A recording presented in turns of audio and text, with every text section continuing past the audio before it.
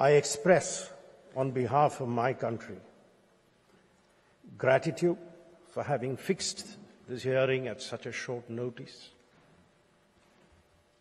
I want to commence by assuring this Court that the situation in which we find ourselves is grave, it is urgent, and it is for that reason that we have sought the indulgence of this Court for a hearing for the indication of provisional measures. I shall, Mr. President and esteemed members of the Court, first give you a brief overview of the facts and then address you on the following 4 issues. The jurisprudence of this Court as to the principles for indication of provisional measures.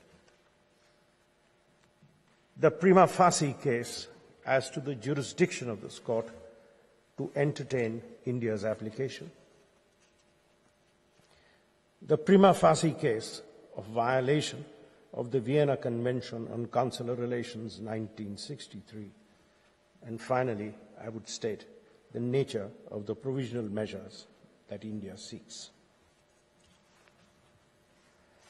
The Republic of India, I shall be referring to it as India, has moved this application under Article 40 of the Statute of this Court, seeking release from this Court to remedy egregious violations of the Vienna Convention on Consular Relations 1963.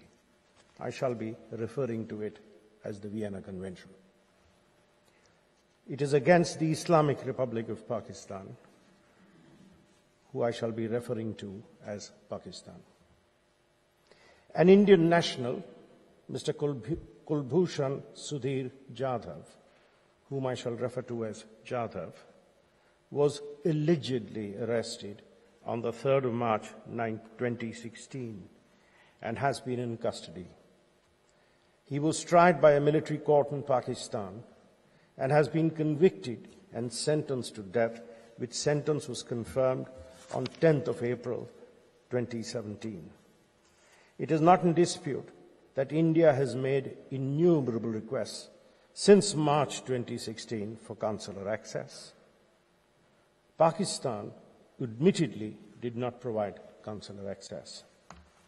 India claims that the rights of the individual and the rights of India under Article 36 of the Vienna Convention have been violated all along from the time of the alleged arrest of Jadhav. Pakistan did not inform the consular post of India about the arrest of Jadhav at the time of the alleged arrest, and India received information of his arrest only on 25th March 2016. Despite India's requests, Pakistan has denied consular officers the right to visit Jadhav. They have refused to communicate to the consular officers the charges against Jadhav and the evidence and other material adduced against him in the so-called trial, so as to enable them to arrange for his legal representation. The denial of access to Jadhav has resulted in consular officers of India being unable to arrange for legal representation of Jadhav and to assure themselves also of his safety and his well-being in custody. In a press briefing of 17th April 2017, the Director General of Inter-Services Public Relations allegedly asserted that Jadhav was not entitled to consular access. We have a copy of the press report, which we annexed to the application as Annexure 7, which refers to the briefing but not this assertion. We now have another press report in a vernacular newspaper, Jahan, Pakistan, of 18th April 2017, which evidences this assertion. India, Mr. President and esteemed members of the Court, has applied to this Court for redress of its grievances relating to these violations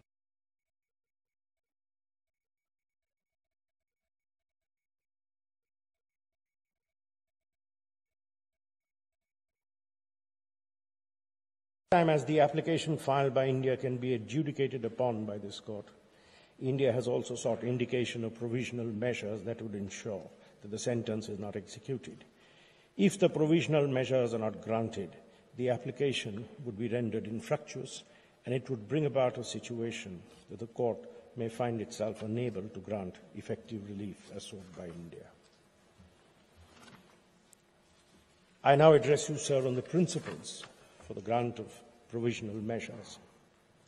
Article 41(1) of the statute of this court vests this court with the power, I quote, the power to indicate, if it considers that circumstances so require, any provisional measures which ought to be taken to preserve the respective rights of either party, pending a final judgment in the case.